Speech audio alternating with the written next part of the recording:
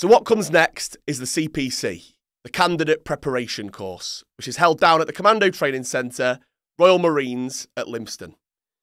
So you have to go and get the train to Civvy2 Commando. It has its own train station that you're only allowed to use if you have business with the camp. So you've been met by an instructor and you've been taken onto the training camp. And now you have to complete a series of physical tests over 2 days, finding out your results on the third day. And if you've passed it all, you can then progress into a troop.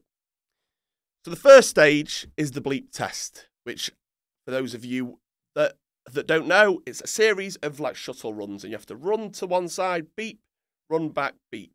As you progress throughout the levels, it gets harder and harder, the beeps become shorter and shorter, and you have to run quicker and quicker. Pass mark here is 10.5 as a minimum, so always aim for higher. The reason being, if you can only hit 10.5, and on this particular day, the warm-up's really hard, or you don't feel well, or you're struggling, you've got no fudge factor there. So always aim for at least a level over, if you can. And that's going to help you if you have any nightmares on the day. Next up is the RMFA, the Royal Marines Fitness Assessment, which is a press-up, sit-up and pull-up test, all to the beep, ensuring perfect form as you are demonstrated. So the minimum pass scores for the press-ups are 30, with the top score being 60. Aim for the top scores, all right? So these are done to a beep. So it's beep, beep, and that's how you have to perform them. Under control, without any poor form.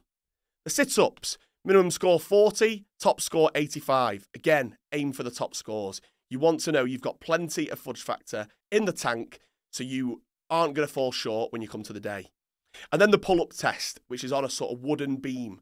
So rather than a bar that you can get your hands around like this, you're looking like this over grip.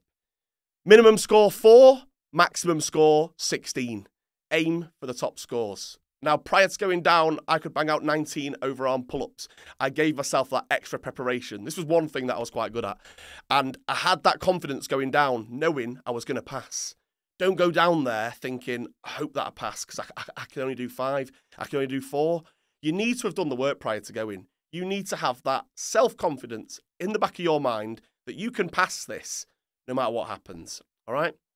And once this is done, you'll then do a feet-to-beam demonstration. So you hold onto the beam and you have to kick your feet up to the beam, and this is more of a teach. And this is to show you the sort of form that you're going to be required to do when you get to rope climbing. So we do lots of rope climbing in Royal Marines basic training. The feet to beam is all about practicing that motion, all right? And once you have completed all of these things, we're now going to move on to the swim test. So the swim test is done in a pool on camp just next to the gym. And what you are expected to do is jump off a 3-metre diving board. No goggles allowed for this one. And then you've got to swim a length there, a length back, approximately 150 metres without touching the wall, come back and tread water 2 minutes. You then have to get out of the pool without touching the sides, and that is you done for the swim test. Ensure you have put in plenty of preparation with this. A lot of people don't practice swimming as much.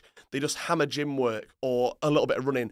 Swimming is massive, and you do a lot of swimming in Royal Marines basic training. I struggled with this because, being honest, I did not put the work in prior to going, and I regretted it massively. So when you get to Lympstone, it's too late then. You've already signed yourself up for a world of pain if you're struggling swimming. And you do see people fail this.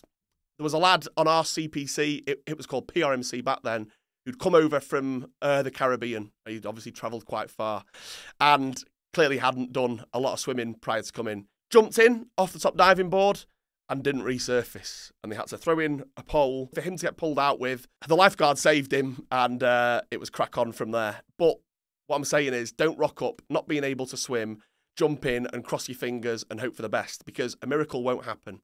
You need to have done the work, and you need to know in the back of your mind that you have what it takes to pass the test on the day.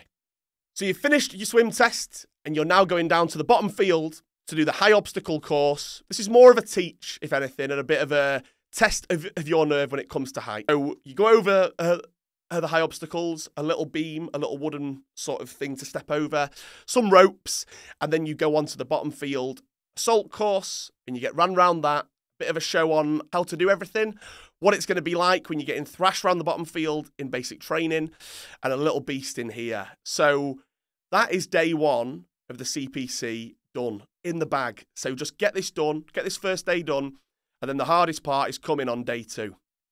Day 2 of the CPC, and you're being took up to the endurance course on Woodbury Common.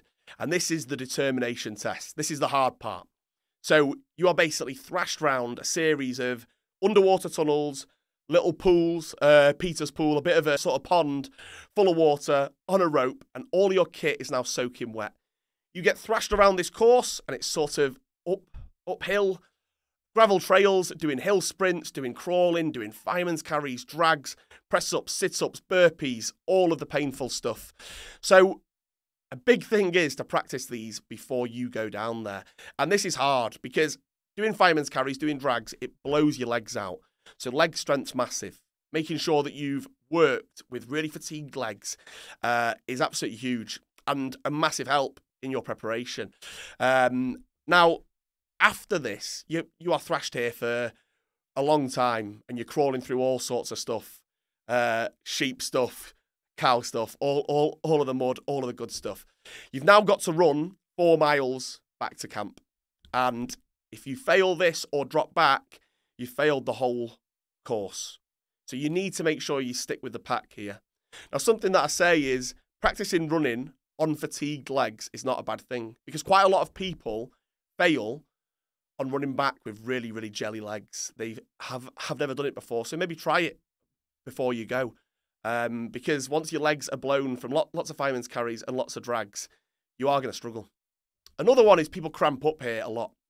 Now, add in a little bit of salt, a little bit of sodium to your food throughout your time there is going to help with that cramp. So drinking plenty of water, replenishing the salts that you sweat out during rigorous exercise. But once you've got this done, that is you finished with the physical tasks. A few more lectures whilst you're down there, a bit of an explanation as to what the ROP's going to be like, the recruit orientation phase, if you were fortunate enough to pass, and then you find out your results the next day, and you are on your way back home.